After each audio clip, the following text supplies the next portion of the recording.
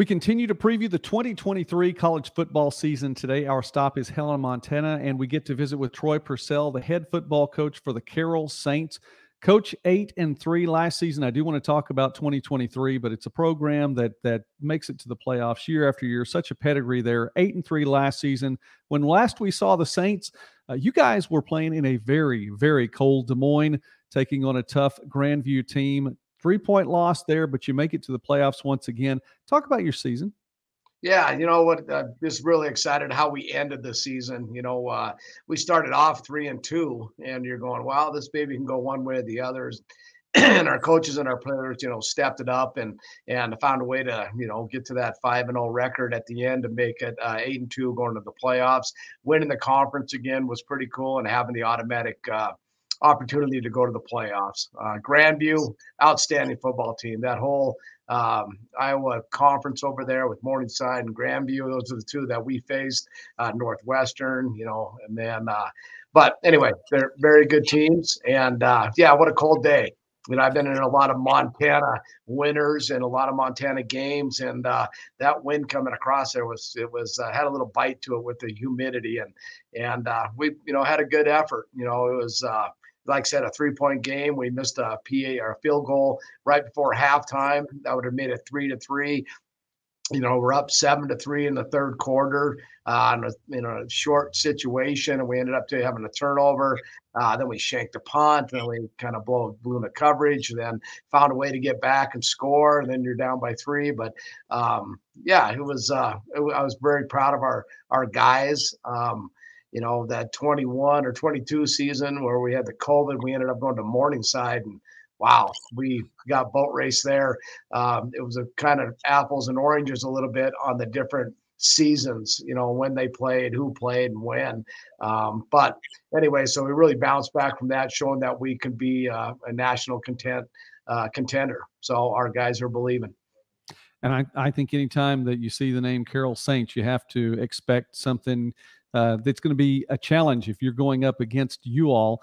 5 consecutive wins, as you mentioned, to end the regular season and the conference championship as well. You bring back a lot from last season. I mean, let me throw some names out here, because following you all, these are names that we saw quite often. Of course, Jack Perka, the quarterback position, Duncan Kraft, Baxter Tuggle running the ball, Cameron Rothy as well. Talk about your offense then. Preview what the Saints are going to show on offense this year. Yeah, it's exciting. We in the 2 deep last year in the Grandview game. Matt Burgess didn't play in that game, but he was an exceptional running back that we had, All-American as a freshman. And then Tony Collins, he was the big tight end from Texas. Had a great season and a great career, so we're going to lose both of those.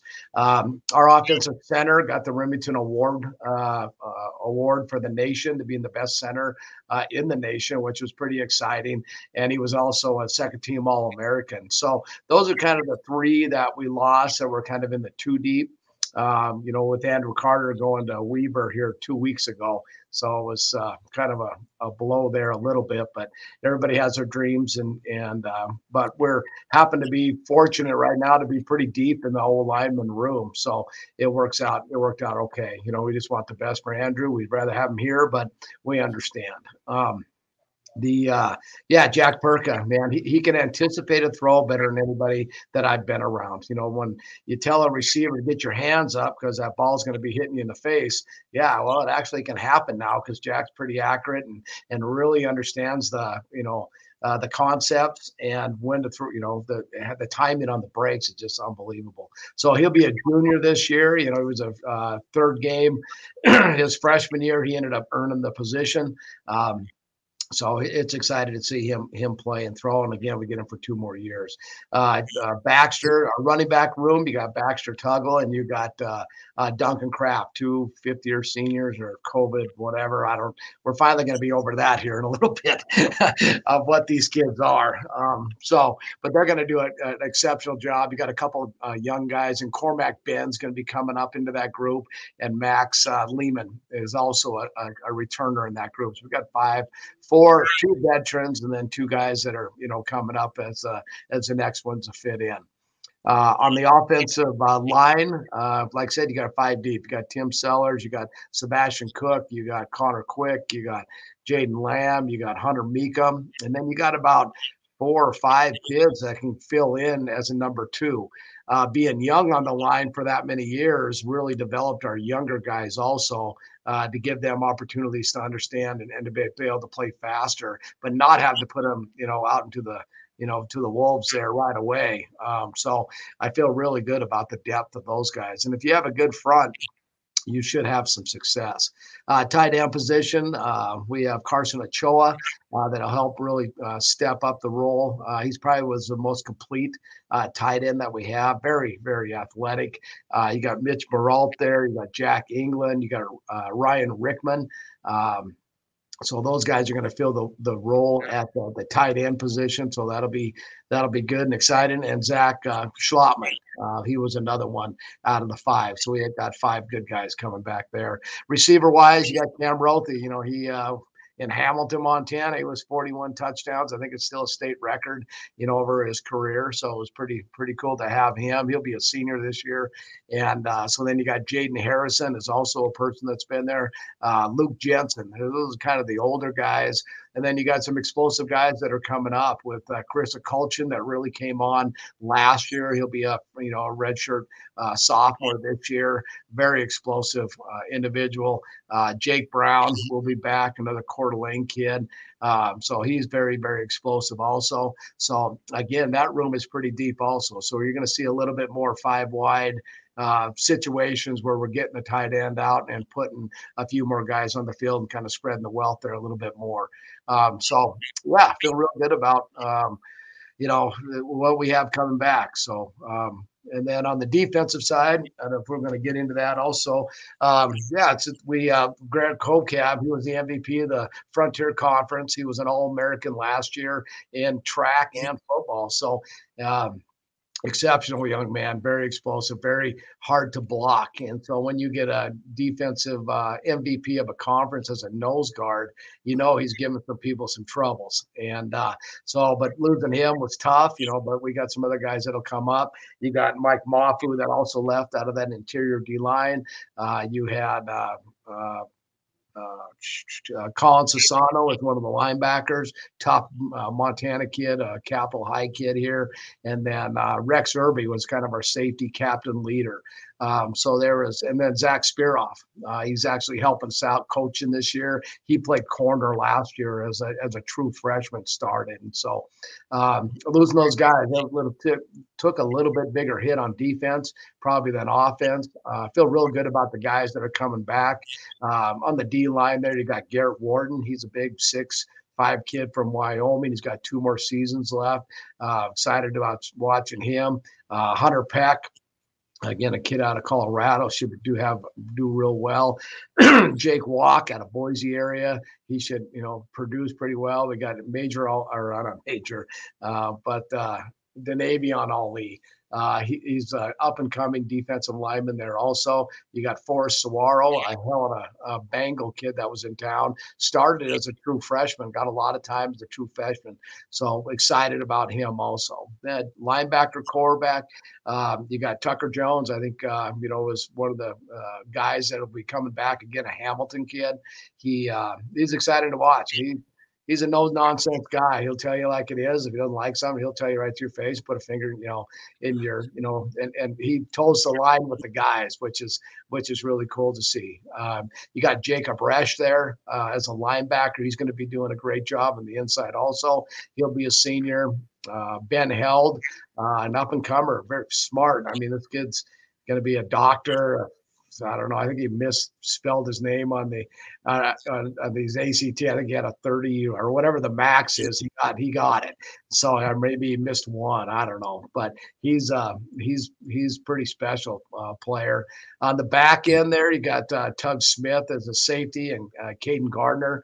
Those 2 guys will be returning also with Connor McGree. Or Thomas McGree. Connor's his brother. Thomas McGree also there in the back end getting some reps. And then outside linebackers, you got a Cam Pruitt and Gunnar Julio. Those guys are our stud outside linebackers. They're going to have a great time. Good opportunity there. And then corner, you got Eliza Larson, and we got to find another corner on that other side. We're still in the process. Spring camp came along real well. We picked up Anthony Cooper. It was a transfer that came in. We got Mason Green. We got Easton Durham. So we got some bodies there. We just got to see which one is going to step up and get into that lead role. So again, excited about what we have on the offense, defense, and our special teams. I think that is somewhere the Spencer Bergen was the national player of the week versus Eastern Oregon last year. I think he had the game winner to make it happen down there, and so still.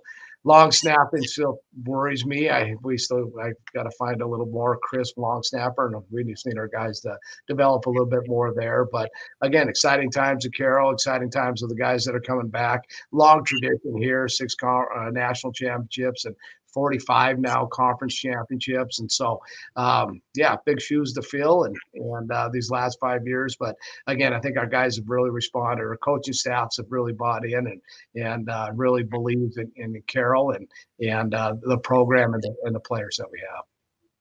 All right, Coach, I've learned a lot already. So I'll just ask one more question then and pitch that for you. We usually end talking about the schedule, and your schedule will be a little bit different this year because of the introduction to Arizona Christian into the Frontier Conference. That means not as many duplicated games. The season does have the bookend of Montana Tech. One of them, a non-conference game. They play on a Thursday night. You go there. August 31st, you end your season at home against Montana Tech. You do have a couple of good games coming in, of course, obviously the Frontier Conference games as well. St. Thomas makes its first trip west of the Mississippi, and you all will host them on September 9th. And then we had it on a previous video. You all are hosting Arizona Christian on the 16th. That's actually on September 23rd. So can you tell us a little bit about your schedule this year? Yeah, no, excited. Draw the hat, getting Montana Tech, the rival Carroll, Tech game is unbelievable. So it'd be great for the gate for both our schools.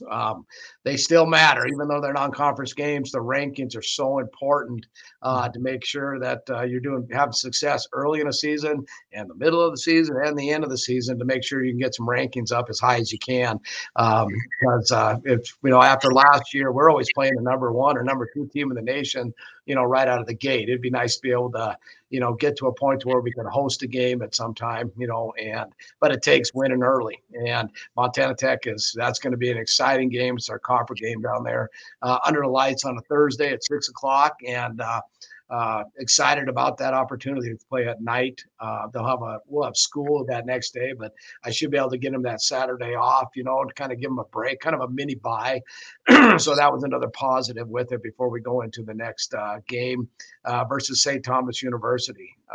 Unbelievable team, a very explosive, very young team. Hasn't been in the program or any that long. I think 12 years or something like that. They lost to a Division I team by 5, and Kaiser, the eventual runner-up, by 5. Other than that, they're 9-2. So they're ranked number 15 at the end.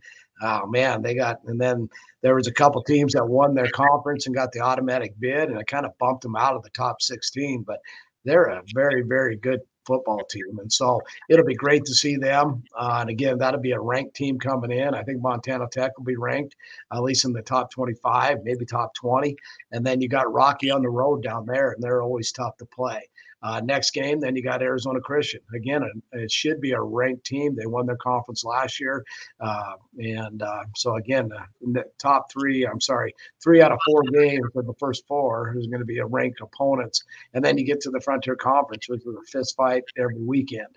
And so it's exciting. It's going to be a fun and an exciting season this next year. And again, very good teams, and just got to perform, start fast is our motto this year. We finished pretty well. We just got to start fast and, again, play good in the middle and, finish at the end. But, the emphasis this year is start fast.